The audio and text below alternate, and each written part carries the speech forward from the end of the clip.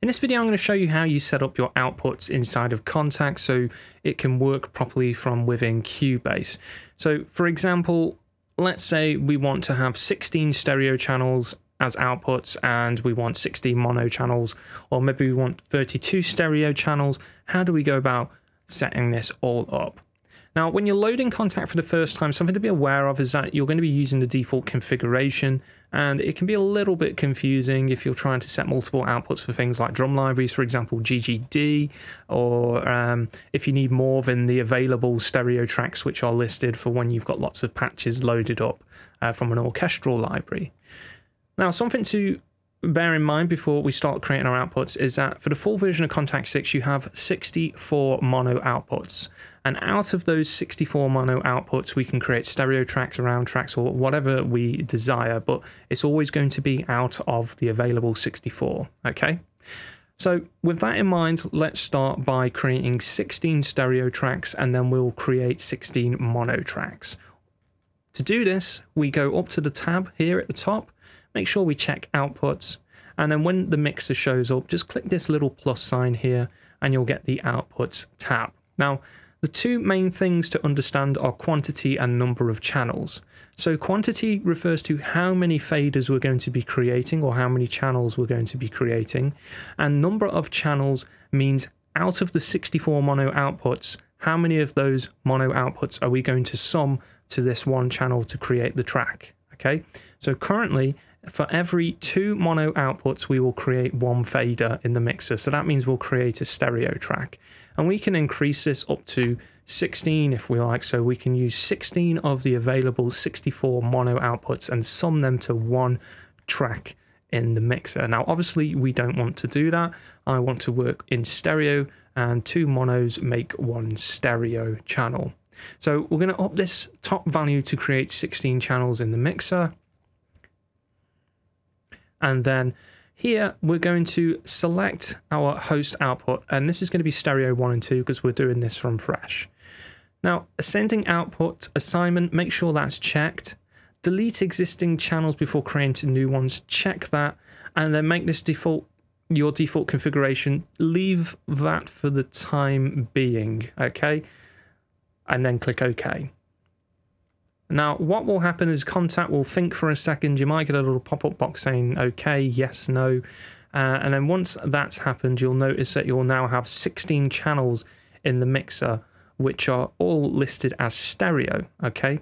And what you'll notice at the bottom is it will also say something like 1, 2, 3, 4, 5, 6. And these are the numbers for the individual mono channels which are being used out of the 64 and, you know, have been summed to create this 1 fader in the mixer. Now, what we want to do is create 16 mono tracks as well. And what I need to make note of is this here. So we're going to be going from 11 and 12 of the aux outputs. So if we go and click on the plus sign again, and then we're going to change this to 1 because we're going to be making this mono. We're going to create another 16 faders in the mixer. And then if we go to not connected and then scroll down to where it says 11, obviously here, because this is using 1112 for the aux, we'll click on 11 and then we'll check on make this your default configuration.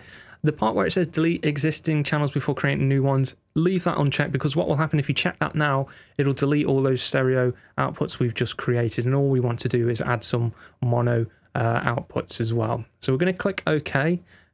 Pop-up box will appear, we just click OK, and now Kontakt has not only added our 16 mono tracks to the 16 stereo tracks which are also created, but it's now set this as the default configuration. So every time you load up an instance of Kontakt, it'll load up this configuration. And there are multiple configurations you can create and save inside of Kontakt and recall at any point if you've got any particular preference to how you want your audio out setting up for different libraries. Now, we obviously have quite a few more outputs we can play with. However, this generally covers most bases. If you need to tweak it, you can have just up to 32 stereo tracks if you want, or you can use nothing but mono tracks, but that would be crazy because a lot of things work in stereo. Now, if you forgot to check the box when saving this as your default configuration, you can just click here and open up the drop-down menu, and you'll have a list of things. So you can save this as a preset if you like. You don't have to have it as a default configuration. However, in this case, we want to set this or save this output section as our default for all formats. You can choose standalone or just the 16 out version if it's an older version of Kontakt, but we're going to set this for all instances of Kontakt. Now, what we need to do next in order for this to play ball with Cubase is reset the Kontakt instance inside of Cubase. And the only way you can do this so it works is by completely unloading this instrument from the rack. So unload Kontakt from the rack inside of Cubase and then reinsert a new instance of it. So I'm just going to go here, remove it, and then we're going to add it in again. If you're using an instrument track, just remove the instrument track and create a new one, insert the instance of Kontakt, and voila, you'll see that all of our outputs are now working in the output tab here for Cubase. So we have the 16 stereo outputs and the 16 mono outputs as well. So it's as simple as that when it comes to setting up your configurations. Hopefully this won't be too confusing. And again here, just to prove how you do this, I'm going to create 32 stereo channels and set this as the default configuration. You'll see that now Kontakt will create 32 stereo outputs. And again, in order for this to work inside of Cubase, I then need to unload the instrument, reload it back in, and then the output configuration will change so I can have 32 stereo outputs as well. On this tutorial useful, and it's helped clear up a couple of frustrations when setting the outputs inside of Kontakt. And again, thank you for taking the time to watch, and I'll see you in the next video.